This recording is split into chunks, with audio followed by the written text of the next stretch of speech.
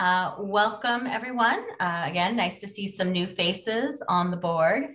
And today we have Mariana and Aisha from BART to talk to us about the hopefully exciting plans for the 40th Street underpass next to the BART. So Mariana, take it away.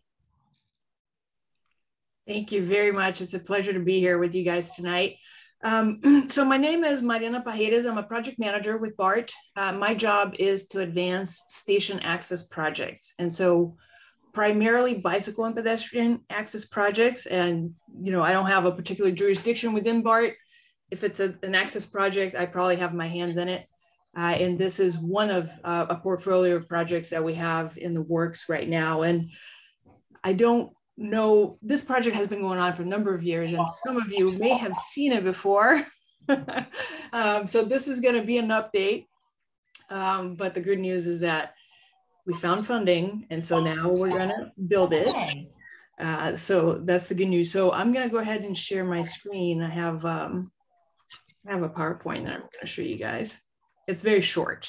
There will be plenty of time to for questions. And while you're getting that pulled up, I'll just jump in real quick. Could everybody mute themselves? I hear a little bit of background noise. If everybody could make sure they're muted. There we go. Thank you. It was a really interesting sound that was going on. I'm not sure what it was. But not your usual like kids screaming, that kind of stuff. All right, so this is an update on what we're calling the MacArthur 40th Street underpass safety improvement. And I'll give you a quick background for where this all comes from first. Agenda, quick recap of where we're coming from, the design components, so 2 different kinds of lights, the status and the schedule, and then the next steps that we're going to complete. So in 2016, the BART board adopted a station access policy. And it had a lot of, these very lofty goals, but they're in the really, small nutshell, what the station access policy says is that we really want to invest and support pedestrian and bicycle access to BART stations primarily. The BART system was built in the 60s. We opened for service in 1972. I know because I am as old as BART. It was anticipated that people were going to drive, they were going to park their cars, and they were going to take the train. And so a lot of our stations are surrounded by parking lots, and not a lot of thought was given, to how things might change or how other people who are not driving might want to access BART. And there's been a ton of development in the last several decades. And it's surprising, I think, to a lot of people to know that more than half of the access trips to BART today are walking trips. And, part of the reason for that is because we have these downtown stations where people are walking to BART. That is really the best way to go. But even in the, the outlying more suburban stations, people walk a fair amount. And sometimes people walk quite long distances to BART. And so we really want to support that, elevate pedestrians and cyclists to the same level of treatment that we have given, other folks, and get even more people walking and biking to our stations. So that's basically what the station access policy says. And here's on the left is the hierarchy of access mode that is included in the station access policy. So you can see that we really mean it. We are putting pedestrians at the top of the food chain in our access policy. And also in 2016, we passed, and to those of you who voted for it, thank you, bond measure RR, which gave BART $3.5 billion to improve and upgrade the system. And I'm sure the system really needs it. But of the 3.5 billion, 4%, which is 135 million, is reserved for station access projects. And this is the breakdown of how we have been investing those $135 million. So we can see that the majority of the money goes to bicycle and pedestrian access projects, so the active modes. Some amount of it goes to shared mobility, which includes buses, TNCs, pickup drop-off, All of that is bundled into shared mobility. We have some amount of money specifically set aside for ADA improvements, you know, people with disabilities, some special kinds of access. And then we have a small slice of the pie, which we did reserve for investing in driving and parking, because at some of our stations, you know, the majority of people do drive, and, you know, sometimes we have to put some money towards that. But really the majority of this money is being invested in walking and biking to BART. So we have those two things, and that's the background for these access projects that we have been advancing. You know, BART has never actually had a pot of funding like this to use for this kind of purpose, but now we do. And so we've been doing that. So we quickly identified the underpass at MacArthur as a high priority project. And I don't think I have to explain to you why. It's dark, it's dangerous, it's grimy. It really needs some love. It's the, you know, one of the primary access paths for pedestrians and cyclists to the station. It's also where a lot of the buses and the shuttle operators want to be, because it's really, really close to the station entrance.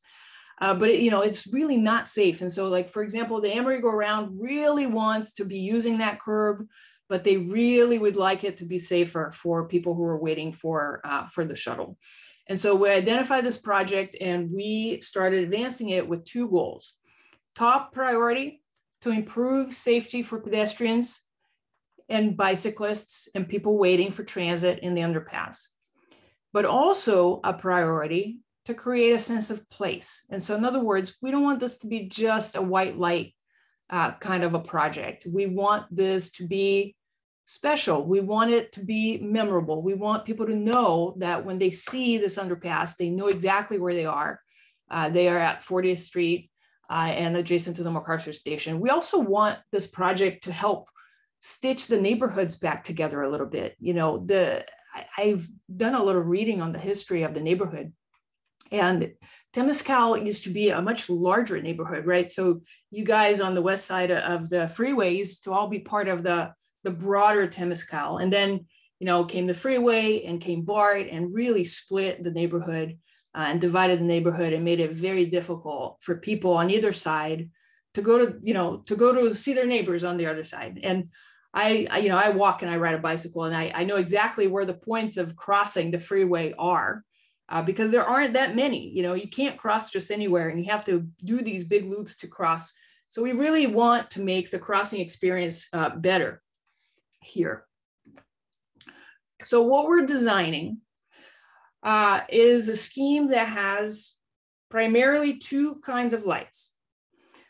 White lights that we plan to have oriented downwards, and they are the lights that are going to provide that, like, the level of lighting that you need to be safe and secure. And I have it here on the slide. I don't want anybody to freak out about this facial recognition. We're not installing cameras to recognize people here. What we're talking about is sufficient level of light that when you're walking in the underpass and you pass by someone, you can see their face. And you know, and that is what provides the safety and security in the underpass. But the other kind of light that we're planning are going to be dynamic color lights that are going to be oriented upwards. And they're the ones that are going to create a sense of place. And we're also considering an optional set of lights that would cast a sort of like a linear effect on the color lights. And, you know, to me, they add some degree of texture. You know, the underpass is very flat. The surfaces are very flat. There's not a lot going on. But when you add this linear effect, then, you know, something different happens there. And so these are the two, you know, the two primary components of the scheme. Now, we have developed some concepts for what this dynamic light show is going to look like, okay? And right now we have two concepts on the table. The first one we're calling the companion theme. And what that is a light show that might give you the sense that there's somebody walking with you. And so, and I'm gonna show you this because I have a video. So hang in there. I know it's difficult to picture. As a matter of fact, when my consultant was describing this to me, I did not quite picture what they were trying to express. And so it wasn't until I saw it live that I understood what they were talking about. So first scheme is the companion theme. The lights are going to be changing on the ceiling, on the wall, and there's going to be this idea that somebody might be walking with you. The second scheme we're calling the creek bed theme. And what it does is it speaks, you know, to the past of the area, to the marshland that used to exist and a network of, you know, canals and rivers that covered this area before we all came along and developed it. And so, you know, the colors are different, the schemes are different, the light show is different, but those are the two things that we are considering right now. And they don't, you know, there's no finality to the scheme that we're going to put up on the wall because the lights are programmable. And so we will be able to program them with different themes in the future. So for example, if, you know, the Warriors are playing and we want to, you know, celebrate that, we may put up some blue and gold on the wall. If it's, you know, June and it's Pride Month, we may put something like a rainbow on the wall like that. So it, you know, it's not whatever we decide to put up to begin with is really not final. We will have the ability to reprogram the lights. So I want to show you this video, and what this is, what you're looking at on this photo here is that as part of the design process, we are installing what we call a mock-up of the overall design. And so all it is a small section of what we intend the overall design to look like ultimately. And we're doing this because we wanted to test the equipment.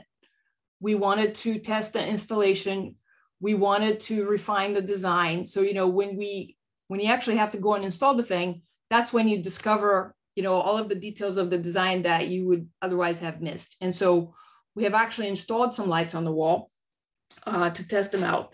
The mock-up is not completed yet because we also want to install some sheet metal that is designed to protect the lights. And so we're going to have an assembly that's going to cut, you know, it's going to come and sort of wrap around the edge of the light along the top and along the bottom. And what that's going to do is going to protect the lights from vandalism. It's going to hide all the cables. And it's also going to protect the lights from pigeons, which we know are a problem over there at MacArthur.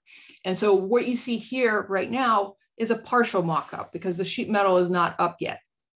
But we did get it up to a point where we could program the lights and take a look. And so now I'm going to switch my view here to something different. So you can see this video.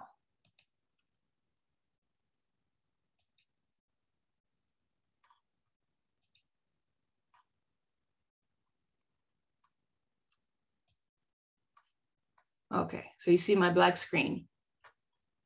So I kind of feel like this should have had music to it, but it doesn't. So what you're going to see is a video of the lights of the two schemes, and there's going to be a little bit of text at the bottom that's going to explain sort of the concept of what you were seeing. So the first one will be the companion theme. Is anybody musical? Can anybody add the soundtrack?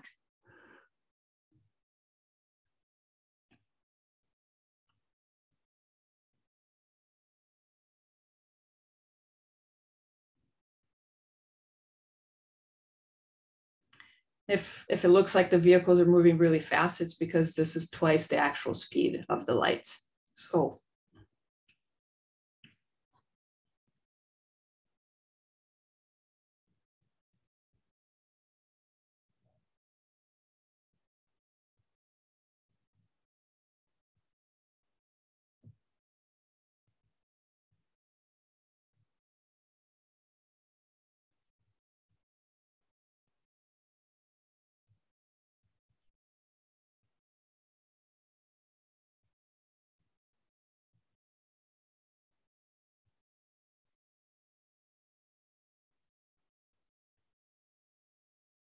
You have to imagine the entire underpass displaying this light show.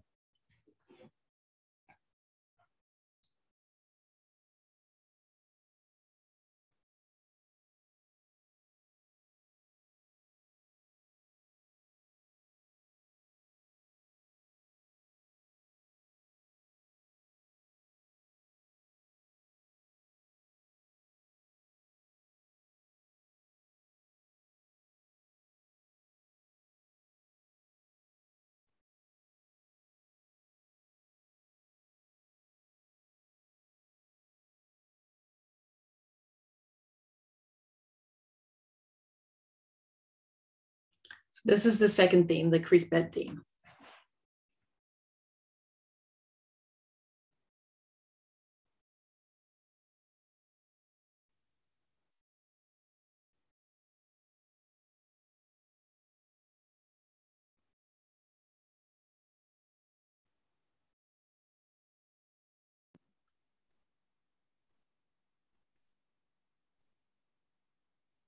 Maybe you can narrate for us what we're seeing here.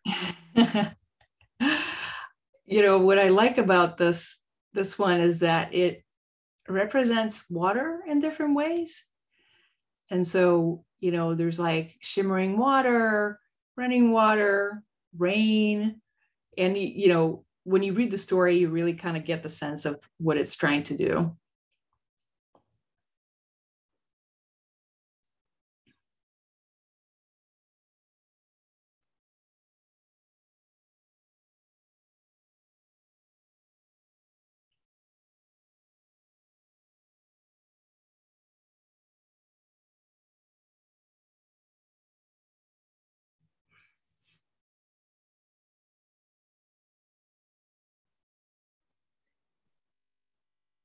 Did you say this is a simulation, or is this actually a small sample of the lights? This is just a small sample of what the overall installation is going to look like. This is about 30 feet, but we're going to, you know, the project covers the entire underpass on both sides of the street.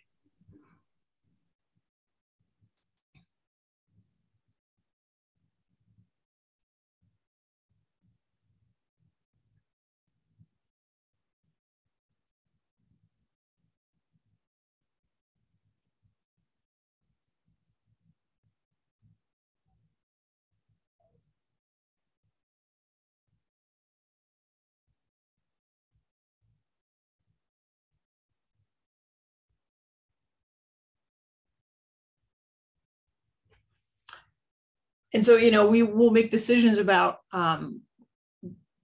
what portion of the day the dynamic lights are going to be on, but, you know, they'll be on the majority of the day, and perhaps just during the hours that the station is closed, we would perhaps turn off the dynamic lights and leave just the white lights on all night long.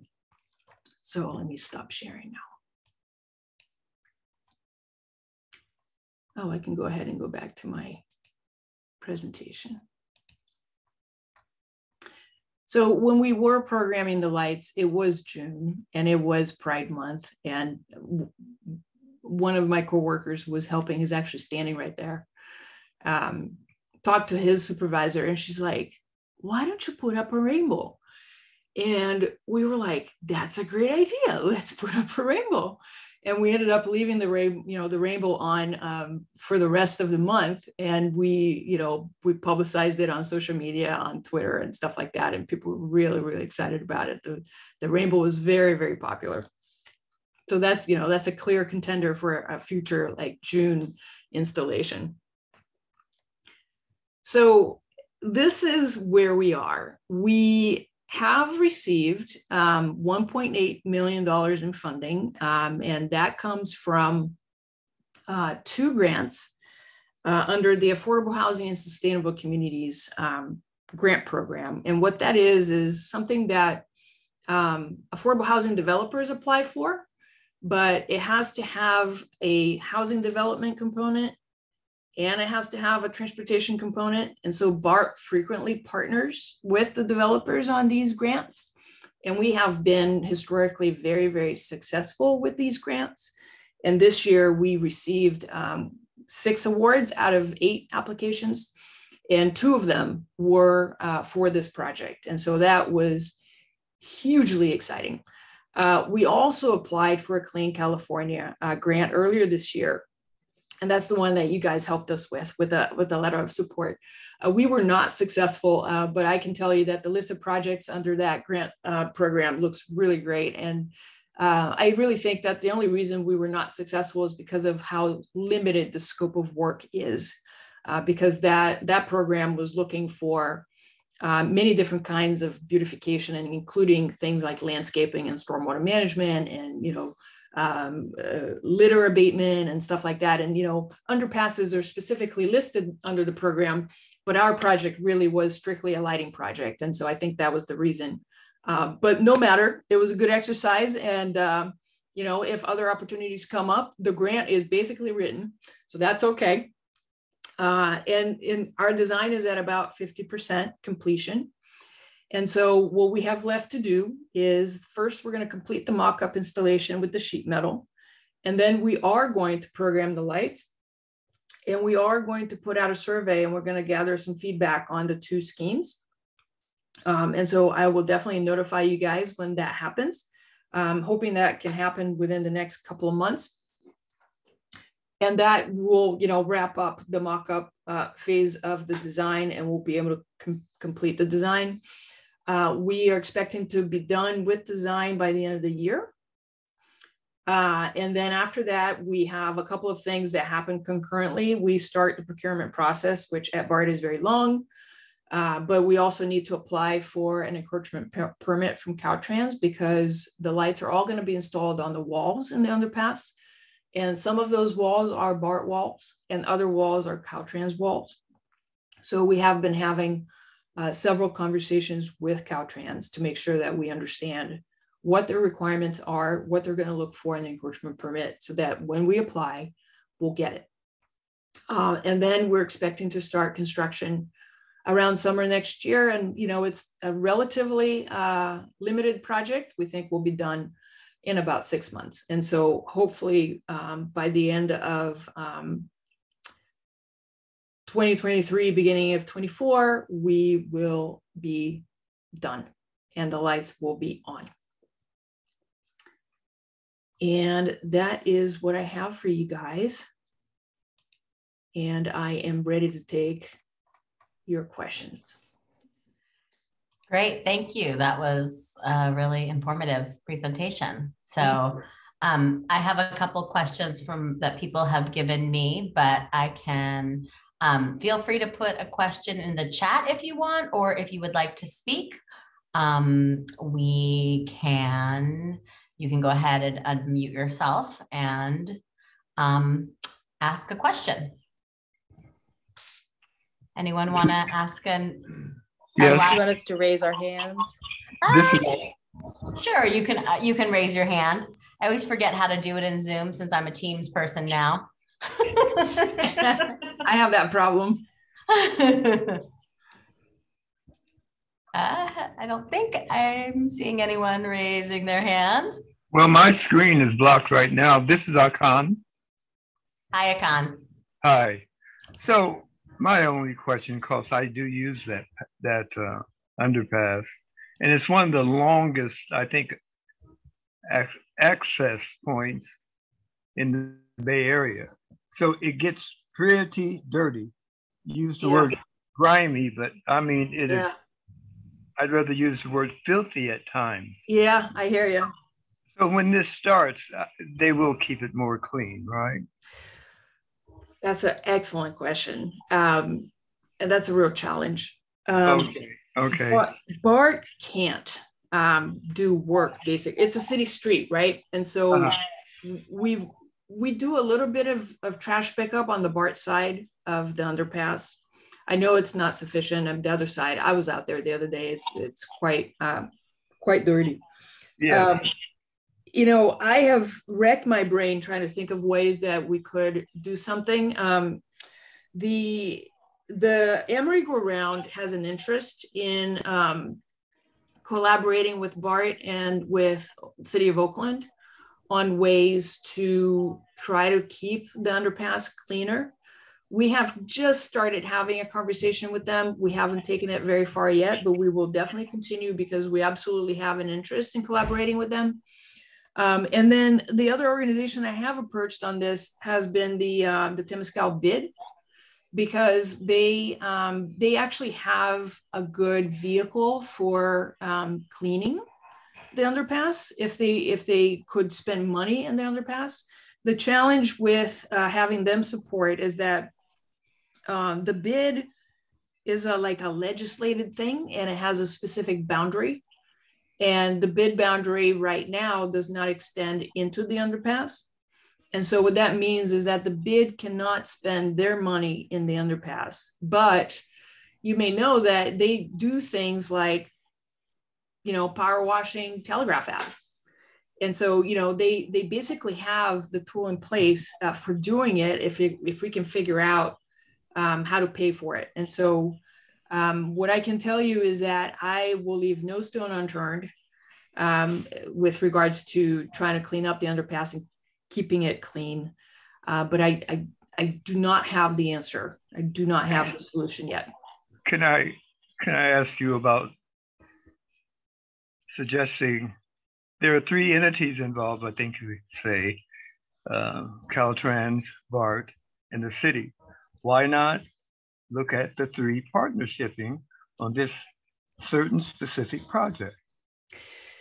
Yeah, I would like to be able to, but the reality of all of the public agencies is that they are typically so stretched thin that they just can't. I also tried to get City of Oakland to collaborate with us on maintaining the lights themselves, but I really got nowhere with that.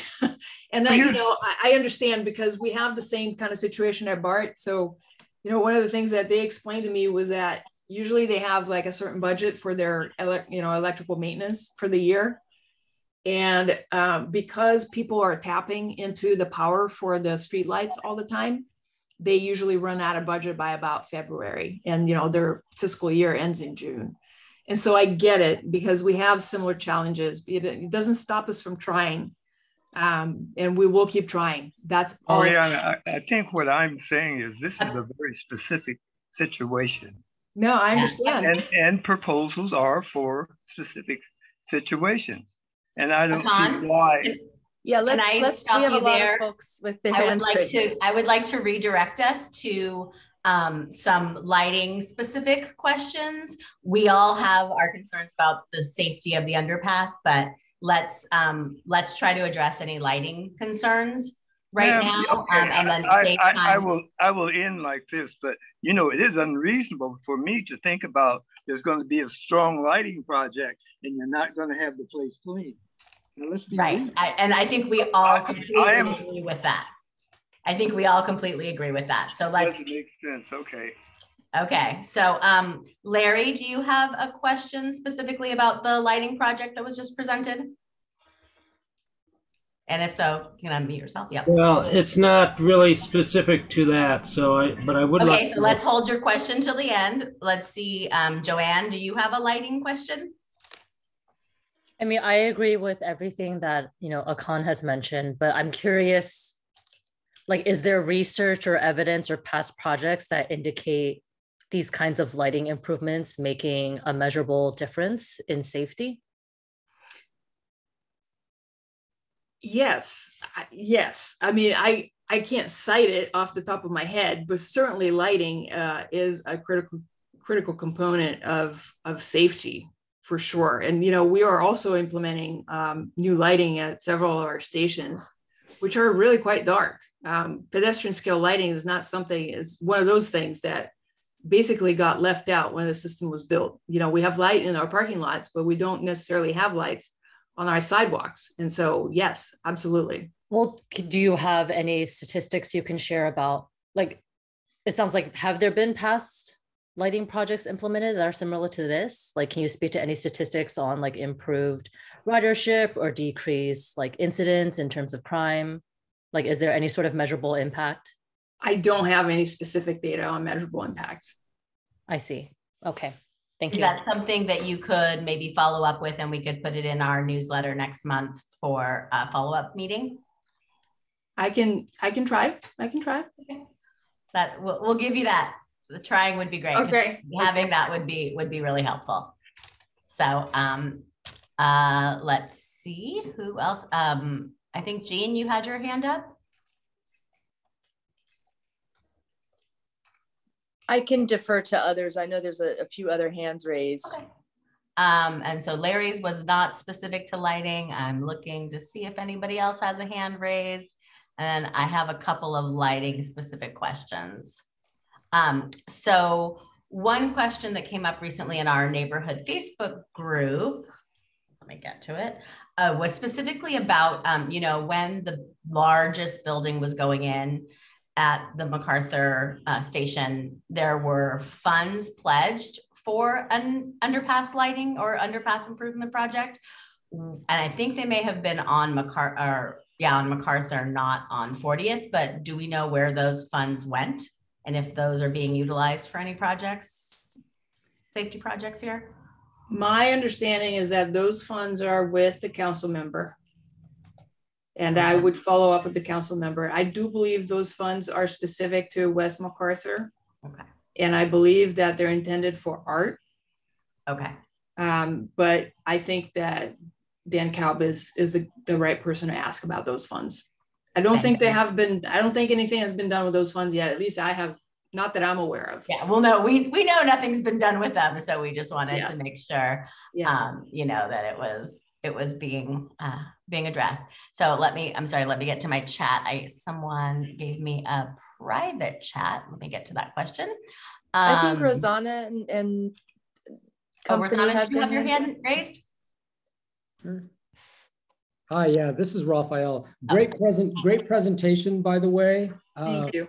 And just a quick shout out to Mr. Boyd. I really agree with that. My question about the lights is, will any treatment be done on the center island that's between the two, you know, between both sides of the street? Yes, we will. There's BART jurisdiction and there's Caltrans jurisdiction. So if you think of the underpass, the center section that's closest to the station is a wall with some openings, some square openings. And that's BART, that's supporting the aerial structure. And so in that wall, on that wall, we will have lights. We will have the color lights as well. Thanks. Did I miss anybody else's hand raised? I see Roland. Yeah, thank you. I was wondering about pigeon abatement. You mentioned pigeons as a problem, and just in terms of keeping the lights from deteriorating, if there is any technology available to kind of diminish their presence. I wish we had something magic to do about the pigeons. But it really comes down to preventing them from going in the places where you don't want them. And so BART has had a pigeon abatement program that's been ongoing for a number of years. And so if you use the BART system a lot, you may see that in some stations we have nets, which don't work very well because holes happen in the nets and the pigeons get in. But then we have other stations where we have actually essentially closed the openings with wire mesh, and the wire mesh is very effective. And so, you know, I've looked into all possible things. Remember, Hakan, could you please mute yourself? Have any transportation. Jean, can you do the muting? Oh, and just a follow-up question, if I could. There's a mural of dragons on one side of the underpass, and I'm just wondering if the lighting will interact with that or if that's going to be wiped out. I think it's been graffitied from time to time. I don't know what its status is right now. Yeah, you know, I actually just researched that recently.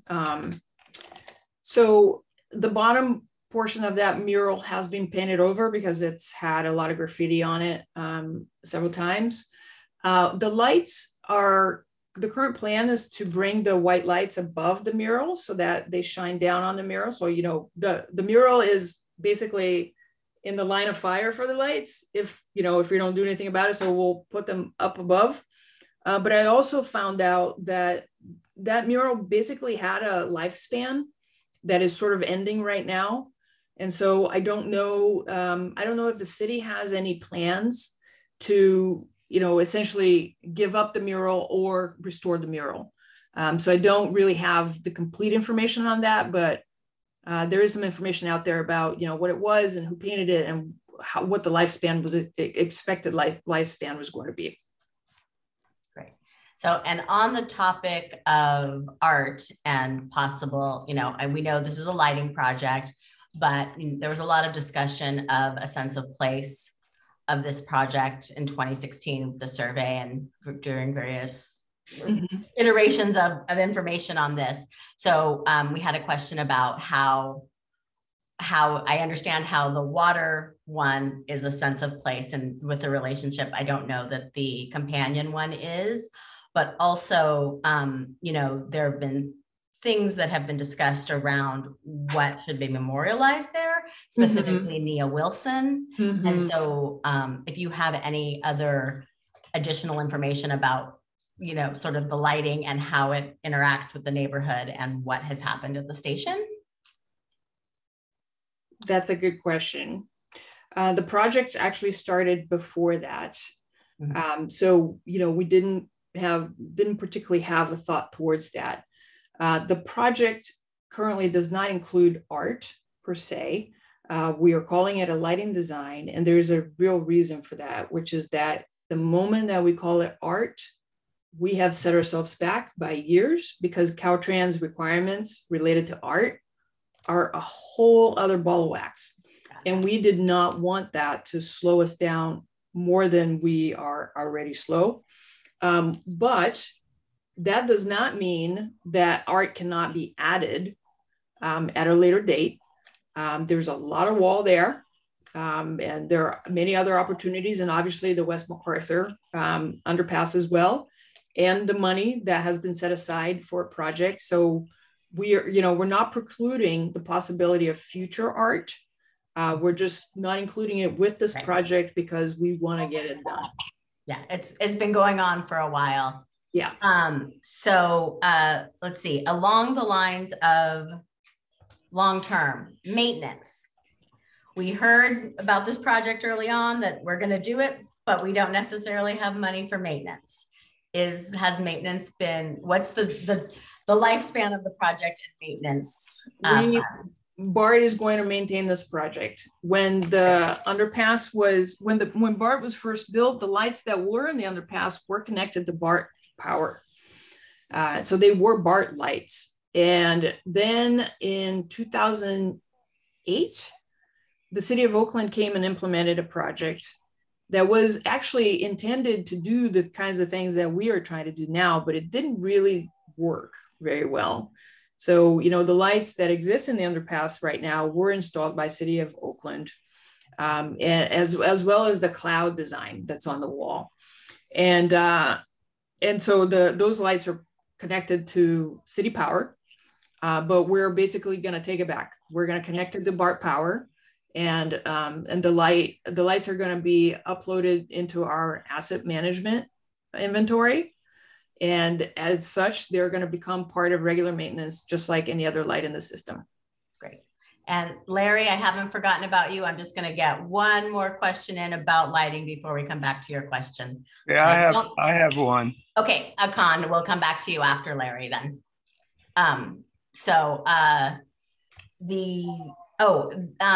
You gave us a description in that film of what the lighting represents. Will there be a description component of the lighting attached to it so people walking through the underpass can understand either the companion or the water theme? I hadn't thought about it, but we can do it. I'm sure we can do that. Great. We have some frames on the wall on the plaza that typically have advertising. But I have connections. We could put something up. Great. I think I can say that. Okay. Yeah. Just a thought so that people understand. Yeah, no, it makes sense. I completely agree. Yeah. Okay, great. So, yep, I know you're there still, Jean. Larry next, then Jean, then we'll go back to Akan unless I've missed someone in the messages.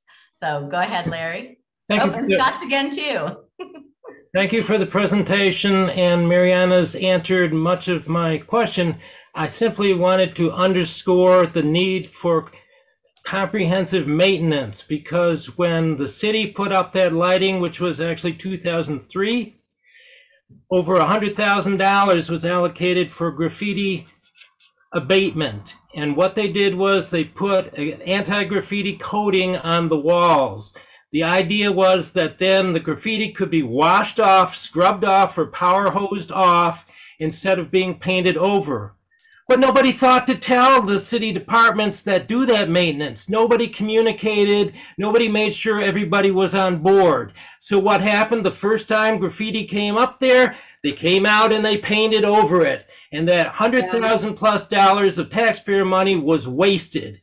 There was never any return from that. So I just want to make sure that for this lighting, that it's not just going to be a maintenance nightmare that the wrong people are working with. Is the city going to come out and think they still have to maintain lights or whatever? There needs to be coordination. Yeah, okay. Absolutely. Yeah, no, the city's not going to come out and try to maintain it. I promise. They have worked with us. They know what we're doing. They supported. They also gave us a letter of support. And their maintenance group has come out and, you know, disconnected the power for us so that we could do our mock-up installation, all that kind of good stuff. So they're on board. And, you know, I used to have a different life before I was a transportation planner and engineer and a project manager at BART.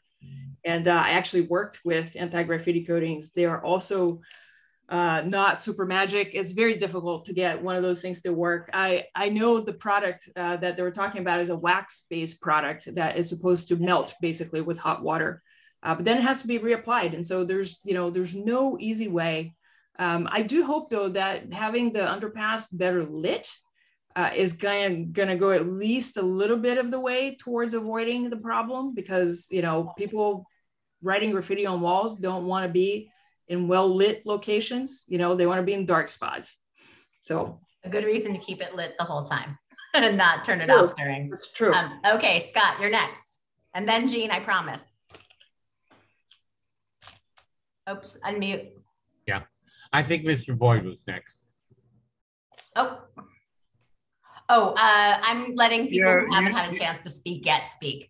Okay. Well, you did switch it around. I don't know why. He's right, but go ahead. No, go ahead, Mr. Boyd. I'd just like to hear a little more specificness about the lighting in the Meridian Strip. Will it be white light there also?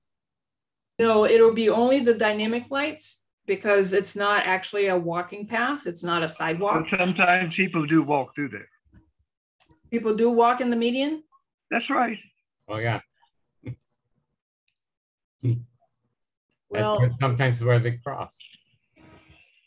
I think it would be more complete if you did do it that way.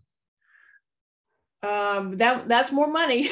You know what? We don't want to get into that, okay? Well, all right, I'll deal with it with you, but I'm saying, you know, it's easy to say that, you know, because, you know. Well, we don't want people to walk on the median the way that people wanted to, but if they were really caring about the community, they would make sure that everything in that environment was balanced. But we don't want people to walk in the median because it's not a sidewalk. It's not intended for that. It doesn't have enough space. Let's don't get into that if you're not going to. I'd rather not hear that. Go ahead, next person. Thank you for your question. Scott, if you... Mariana, thank you very much for a very enlightening and I would say creative vision for the underpass. I look forward to it because I use BART regularly and I travel at times at night, or maybe more frequently than I should. But anyway, the point I'm like Mr. Boyd. I'm talking specifically of. Let me clarify: is that is the side that of 40th Street where the concrete seats are, is that part of BART or is that somebody else? That's adjacent to the BART station. So that wall is BART. Okay. You know, that is as Mr. Boyd reflected, it's a mess. It's an, you know, you can't sit on those concrete benches because the birds have left their mark. People have left feces on the sidewalks. You know, I've not seen a maintenance crew from BART cleaning that sidewalk or cleaning those benches. It's awful. Yeah. The street itself is city. I'm talking about the sidewalk. The sidewalk is city jurisdiction, So not BART. May I say this? But you know, wait a minute. You know, then you're telling me that we should be getting on Dan Cal to get the sidewalks cleaned more regularly. I guess it couldn't hurt. It couldn't hurt. So the walls, to be clear, the walls are BART, the sidewalk and the street are the city, and then the walls on the other side and the posts in the median are Caltrans. Okay, yeah. So let me be clear. What I'm talking about too are the concrete seats that are there for anybody who walks on the 40th. And so those are also City of Oakland. Okay, so we need to. So we should start C-Click fixing it and really let's make a concerted effort as a community to try to, you know, I don't take BART very often anymore and I bike through there, so I don't see the streets. So let's try to make a concerted effort to C-Click fix, which I have been doing recently that has really, you know, they're paying attention right now. So I think that would be really helpful. Okay, thank you. And we can put something about that in our newsletter so that we can get some traction there. Great. And Donna, I'm sorry, this is Aisha, real quick. And so the reason why I'm here with Mariana, supporting Mariana, I just want to interject, is part of my role in supporting her and her efforts is to be that community liaison. So if there are things that you see at the station that need to be addressed, I'm the person that you can share that with. And I'm going to drop my email and my phone number in the chat for everyone. And Donna, you can share that with the group, but I am the community liaison for the station. So I can work with Mariana and the team and our maintenance folks to make sure that our role and our part of the station is clean. So that's what I'll share. Okay, I have another question with regards to whose property is it that's at the corner of 40th and Martin Luther King? That's a vacant lot. I believe that property is actually BART. Okay. It is. So, you know, I that's what I heard. And I know there's been some conversation about, but has BART decided what they're going to do with that empty lot? No, we haven't. We're in conversations with the council member. We've met with the council member a couple of times recently over the last 6 months and to visit the lot. There's a lot of conversations happening right now, but as you know, BART has some other priorities and that lot has been vacant for numerous years. Yes, we recognize that. And I can speak to Scott, the LCA board had a conversation with Dan several months ago about that lot. And we are trying to support efforts for a temporary thing there. And we are hoping to roll that out at a meeting when something has been decided upon. So it is, you know, we've had many discussions over the years about that lot and hopefully we can make some progress on it soon. Okay. So Jean, please ask your question. Thank you, Mariana, for the presentation. This is really exciting. And I think we're all really looking forward to these improvements. And one small question I had is the dimness of the lights something that can be adjusted at all? They seem kind of dim to me still. And I'm wondering if that's, you know, an option to turn them up or. That's a great question. So yes, they're programmable and they can be dimmed. And one of the things that I personally learned with this project, not being an expert in lighting, is that it is actually more difficult to make it light enough in the daytime, because what happens is your eyes are, you know, you have this bright sunlight that your eyes adjust to. And what that does is it makes the underpass seem darker because your pupils are like, you know, tiny. And so working on the contrast between the light and dark is one of the hard parts. But but they can be adjusted. And so we will have the opportunity to make them brighter if that's, you know, if that's what we need. Cool. Well, yeah. And I just wanted to echo the concerns about maintenance. I think we're just all, you know, so demoralized. I mean, that's just such a sad walkway, and it has been for so many years. And we're just afraid that there's going to be this big, you know, fanfare, and then it's going to go back to dim lights and graffiti and trash and just, you know, so I think I'm hopeful, you know, but I'm glad that you're talking about how it's going to be incorporated into the BART asset management system. That's great. And now I hope that we can continue the coordination with the city to get it, you know, make sure it's clean and make sure that if those bulbs go out, they're replaced, and that we don't just slide back to this depressing and scary corridor again. So I'm hopeful, I'm really excited, and I hope that we can make sure that maintenance is a priority. Agreed. Thank you. Okay, Scott, did you have another question, or no, your hand was just still up? Okay. Oh, I'm sorry. Yeah. That's okay. I just wanted to make sure there wasn't another question. And then I think I had one more question in the chat that I now need to scroll through to find. I apologize. Sorry, I'm scrolling. There's a lot of messages in here, people. We're passionate about this. Okay, so it was a question about if specific thought has been given to how to increase safety in the corridor leading to and from BART, as those paths are high crime areas. So is there anything beyond the thought of lighting makes us feel safer, makes it less vulnerable? Mariana? There are BART cameras in the underpass. And when we improve the light, then the cameras will see better. And so hopefully that's also a deterrent. With regards to BART police, we're kind of damned if we do and damned if we don't. Some people want more police and some people want less police. But as with, you know, the sidewalks, the street itself is not BART jurisdiction. And so it makes it very difficult for us to spend BART money, you know, policing streets. I mean, we're trying to, we have done a lot of surveying of our riders regarding, you know, their experience in the system. And we know that safety is a really top priority. We're trying to spend a lot of effort improving the safety on the platforms and safety on the trains and, you know, safety in the stations.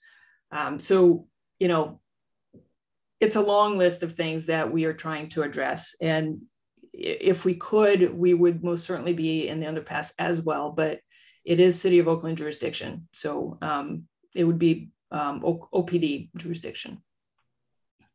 But we hope that the lights, you know, the lights will improve the safety, and they're going to allow the cameras to see better as well. Thank you for that. We are approaching our hour here. Are there any last questions, or if I missed anything in the chat? I see Scott's hand up. I do have a follow-up question. Great. Marianne, did I understand it's possible to increase the brilliance of the lighting in the underpass at night to increase the lighting, the intensity of the lighting? Yeah, it is possible. It could, to me, it seems like it could be much brighter at night. We have to, so again, we have to be careful not to create contrast, because that's the thing that but you're talking about daylight. I'm talking about nighttime. But nighttime, the same thing, right? So if the underpass is super, super bright, and then you walk out from the underpass where you have a much lower level of lighting, that's problematic as well, because your eyes, you know, need to adjust between one and the other. And, you know, the important thing is that we want people to be able to see each other and not have that glare problem one way or the other. So that's why I have a lighting designer on the job, because that is their expertise. Okay, thank you. Great. Thank you. Well, Mariana, Asia, thank you so much for coming and sharing this project with us. I know The project sounds exciting. We have a lot of other hurdles to get over with making sure that, safety happens and that the underpass stays clean, where that's a high hope, and I just lost my train of thought. There was something else that we need to make sure happens there. But I think that hopefully the lighting project will help to, move us towards those things. So I hope so too. And I really appreciate the opportunity to come and talk to you guys today. Yeah, thank you. And Asia, we're very happy to have your contact information now. Absolutely. Feel free to, if there's graffiti or if your station is just dirty, email me. Great. Thank you very much. And, originally I had said we could stick around and do a little check-in, but I'm sure everyone is looking forward to the getting on with the rest of their evening. But, if you were new here, thank you for coming to a meeting, and we hope to see you again.